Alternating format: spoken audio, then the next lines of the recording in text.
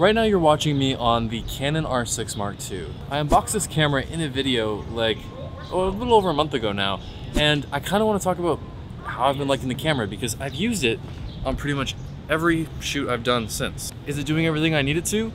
Let's talk a little bit about it. This is the Canon R6, the original. This was my primary camera for 2 years, and now the quality between this and this isn't really that noticeably better or different in any way. It was less about upgrading from this camera and more about having a second camera that could do the things that this camera couldn't. Also, fun fact with this specific R6 is that Peter McKinnon actually held this exact camera in his hand. Here's that clip. The second you put this on, everyone's like, professional. Yep. I don't like what are you doing?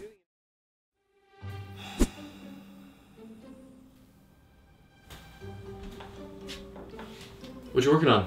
I'm trying to keyframe some motion graphics for this big project. Let's see.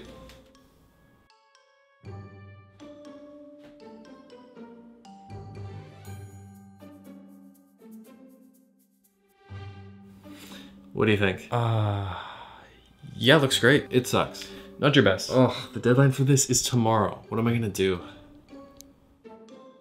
Hey, have you tried Motion Array? What's that? Motion Array? You know the motion graphics website? Here, let me show you. They've got all kinds of templates for After Effects, Premiere, DaVinci, Final Cut. Look, you can search through lower thirds templates for After Effects right there. That's awesome. They even have plugins for editing software. You can integrate it right into your workflow. This is perfect. And there's even some sound effects and stock footage in there too. I'm gonna sign up right now. Great, you can check it out by clicking the link in the description. What? Sign up now for an exclusive offer of $50 off an annual subscription. Why are you talking to the wall? So whether it's for content creation or commercial projects, Motion Array has you covered with over 1 million assets to choose from. It's the quickest way to make your content look amazing. And you can even try it out at no cost with a bunch of free assets to download. Check it out at motionarray.com.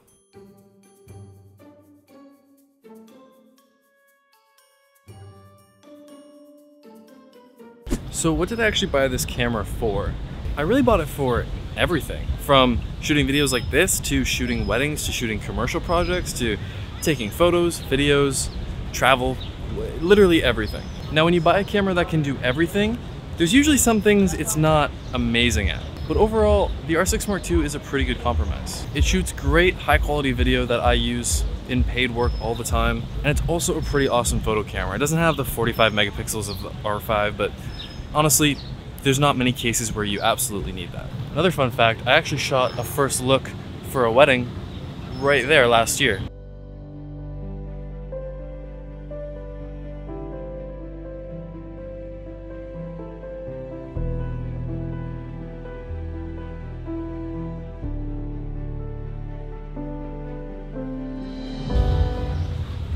So what can this camera do that my R6 can't? What was the main reason for upgrading? The number one main thing was the fact that this camera doesn't overheat when you record 4K.